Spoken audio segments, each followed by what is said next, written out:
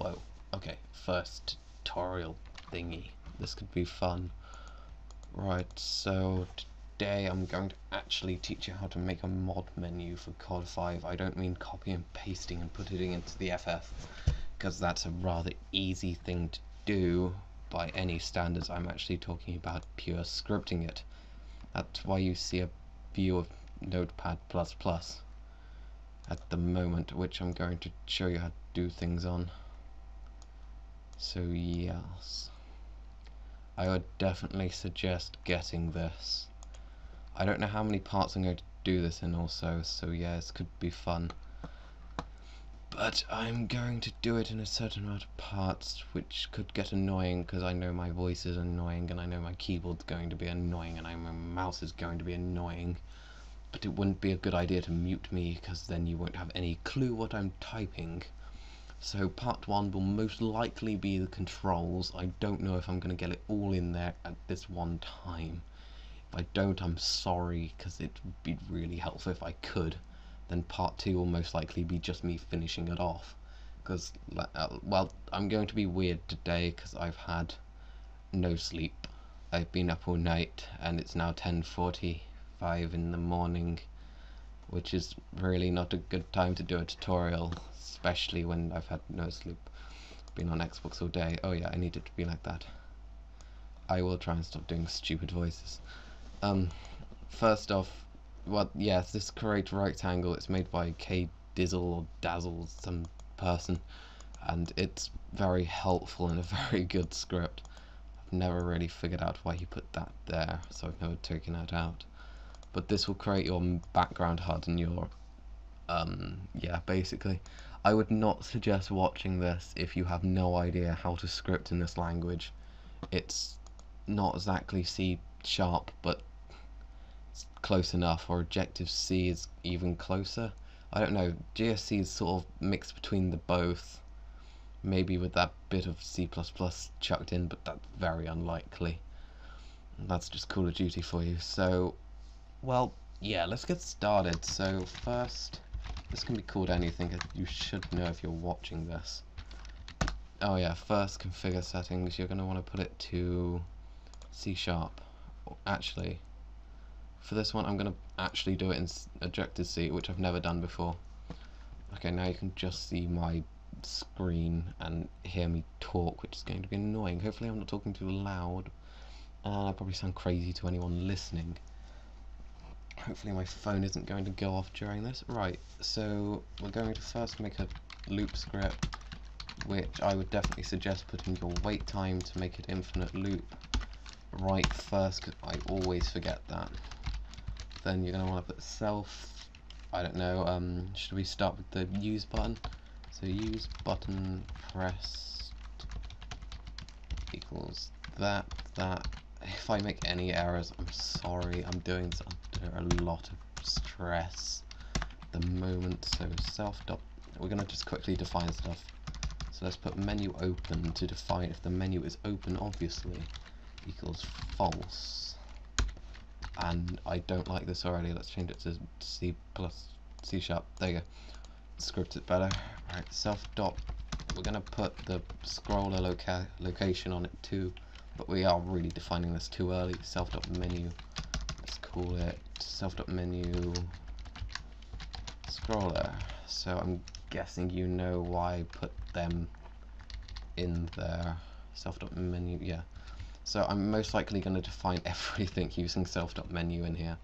I do this, it's not something you have to do. You can call any of this anything, but make sure you know what it means, because when it comes back to editing it, you're going to get screwed if you have no idea.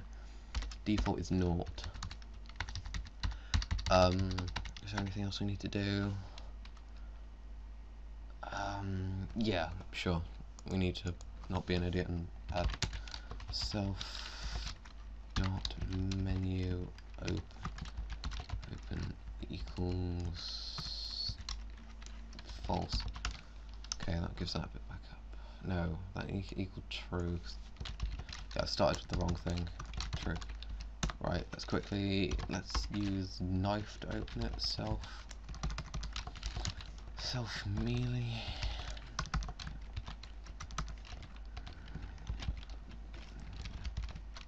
Oh yeah, if you're already lost on what the hell I'm doing, I really wish you would not watch this, because you don't want any comments asking me what's going on. Because I have said you need to have the basics of this language. Also, timer is there. I will pause this every time I do a new part, but I've got 15 minutes I can upload to YouTube each. And normally by this time I would have got half the scripts done, but I've been talking and confusing myself. So this one has it. Right, wait there. I'm going to tell you what everything does after I've scripted part of it. Menu, open, equals false. So if that and quickly comment that out. Putting this into self.menu. Can never have a capital for the S. I'm an idiot. Self.menu. Let's call it BG for background equals self equals self. Correct rectangle. Put that there. Put that there. And we'll just copy that script. Actually, I don't know why I've commented that out. I was just being lazy, I guess. So this is going to be the background. I would suggest commenting everything you're going to need. This is going to be the scroller. I'm doing this fast because I don't want to take it over 2 parts, because that will be boring for everyone, including me. Not something I want to do. Yeah. Let's put it in the center. Well, it's just aligning it, so I'm not doing anything special right now. This is where you position it on your screen. All I know is the left and the top are minus numbers, and the bottom and the right are plus numbers. I will show you that in a minute. So if we're going to put, I don't know, should we make it go straight onto the screen or put animation? Animation's going too far in it, so I'll do a different video for that. So we're going to put it, I'll put it where my mod menu is currently. It's going to be 250 by 0, because that puts it directly in the center. The width, very obvious, just put it to 390, which is decently good size for a width for the HUD. Then, I don't know, height by 1000, just so it fills the screen. Color, it's just the RGB codes, hopefully you know this. So yeah, I'll show you something else with that later. I'm going to put that as black, that is default for black. Sort, put it at the bottom, so 0, alpha 1. Shader,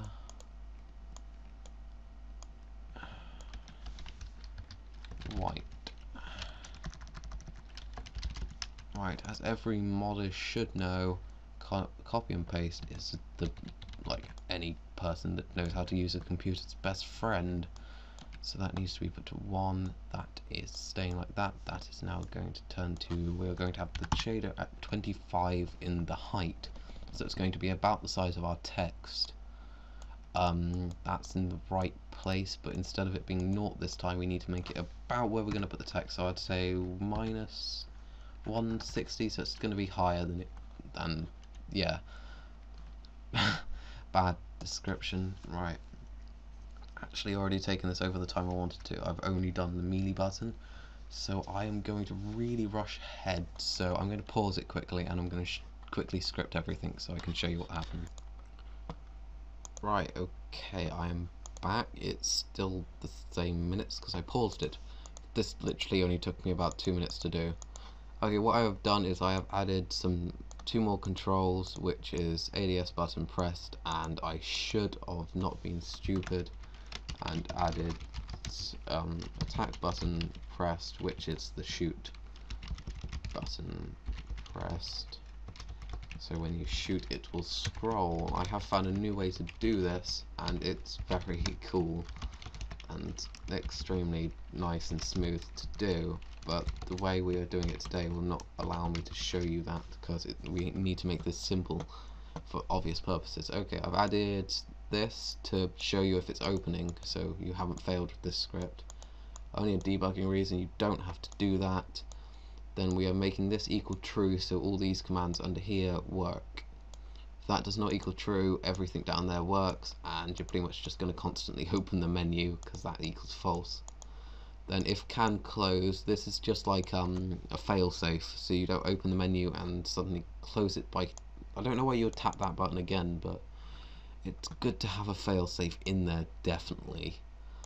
So right, we've done that, and I have added this, and we need to make the text before we can actually destroy it, so I've gone a bit far in with the controls. I think I'm actually going to have to make this 3 parts, maybe 4, hopefully not 4, because that would really extend it out, and I don't know how long my voice can last, because I'm trying to keep it out of a really weird one, which doesn't work ever.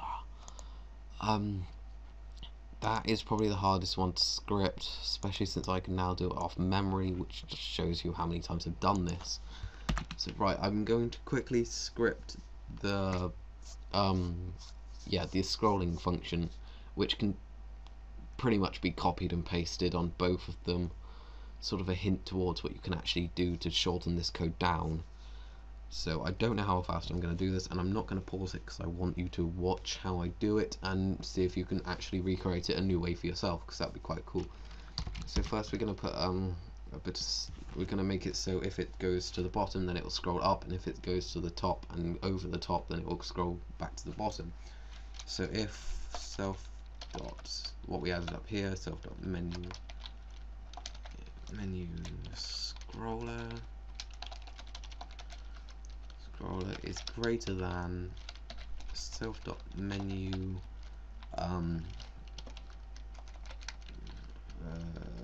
text.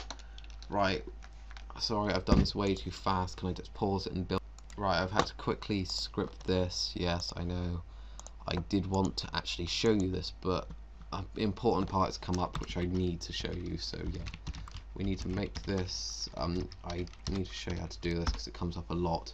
So I equals naught, and then I has to be greater, no, lower, fail, has to be lower than the self dot menu text, which will be the text that is displayed on the screen, and then put it into an argument which is menu, which we're going to define up here, which is menu.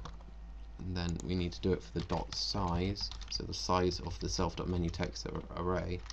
And then I has to plus plus, which is just making it plus every time there is for the size of self.menu text, which I'm just sorting the script out tidily now, actually getting to 13 minutes in the text. So this now needs to be, so the set text will be self.menu text, then by the argument menu. Oh yeah, the terminology I'm going to use is shit. I'm really bad at terminology. I really don't know what much this is called because I've never really learnt this by a nerd status type thing. But yeah, that is just made the text that will display on the screen. But we technically needed to make the add menu function, which is quite cool. But we won't get into that yet.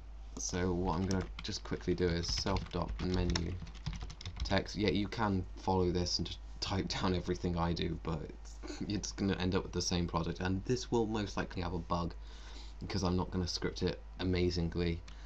Not the best thing to actually say, but we're going to put 2 more arguments in it, which will be that, then equals, I've actually forgot them so many times and it wouldn't scroll, and I was wondering why, and I literally hit myself in the head when I figured it out. Equals text, so another argument. So up here we're going to put menu by number by text. There needs to be about 3 more added to that, but there you go.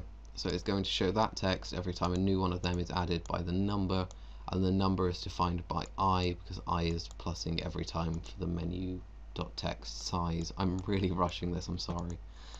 I'm going to have to pause it in like 30 seconds, but we can now finish off this function up here. So as soon as I come back, I will actually show you that function, but first I have to render this video, which will probably take ages because I've got it going at 30 frames per second. So yeah, it's going to actually be really smooth, hopefully. And my mouse is really fucked. So 51, 2, who cares? Okay, bye.